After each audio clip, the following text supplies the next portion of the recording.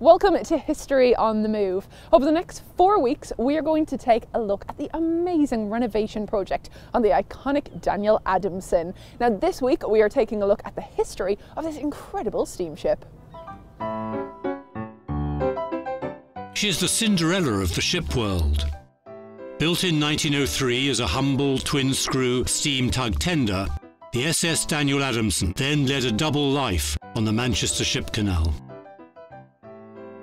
Serving not only as a tug, the Danny was also transformed into a luxury director's launch. In this role, the vessel carried the likes of King Fahd of Egypt, the Sultan of Zanzibar, and General Eisenhower in the Second World War. Beneath her classic Edwardian tugboat exterior lies a secret inside. A superb Art Deco-style double-deck saloon, installed in 1936 for her VIP duties. Close your eyes, or rather open them, and you could be aboard one of the legendary ocean liners of yesteryear. Containing that essential Art Deco accessory, the cocktail bar, potential trade contacts were wined and dined aboard the tug tender's highly stylish saloon to boost business for the ship canal. Fast forward 40 years and seismic changes in trade and transport were rapidly occurring. As container ships grew too big for the canal, so its business shrank. SS Daniel Adamson, named after the ship canal's company's founder and first chairman, like him, became a relic of a fading age. The scrapman's acetylene torch beckoned. Yet, surprisingly, the little coal-fired 173-ton vessel, now Britain's last surviving steam-powered tug tender, cheated the shipbreakers to become an exhibit at Ellesmere Port's Boat Museum. However, the Danny eventually fell into dereliction through lack of cash.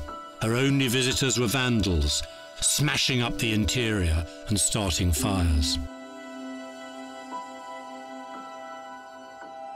Once again, the scrapman's acetylene torch beckoned, threatening to turn this maritime icon into razor blades. But step forward, tugboat skipper Dan Cross. Well, it all started as a friend of mine, and I was having a cup of coffee with him one day, and he just happened to mention to me, he said, "Oh, it's bad news about the Danny, isn't it?" And I said, "Why, what do you mean?" And when he said it was going to be scrapped, I thought, yeah, it was a shame, of course it was. Didn't really think a lot more of it. And then I went back to work. I think it was our superintendent engineer. He came aboard one morning to see how things were going. And we were having a chat about various things. I just happened to mention and said, "Oh, that Daniel Adamson's being scrapped." And he turned around to me and said, "Oh, it's a shame that, isn't it, in this day and age," he said. He said, "You want to see if you can get hold of it?" And then Friday afternoon, it ended up with me doorstepping the Ship Canal Company at Bridgewater House in Runcorn. One Friday afternoon, and basically refusing to move until they agreed to speak to me. So I ended up in a big meeting room, and they put me through the mill a little bit. You know, we've got to get rid of her because she's become a hazard with vandals and what have you. And now all of a sudden, you're creating merry hell, we want to scrap it. I just said, well, at least give it a chance. Following tough negotiations, the Manchester Ship Canal Company agreed not to send the Danny to the scrapyard. Tune in next week where we see work begin on the Daniel Adamson as the restorations get underway.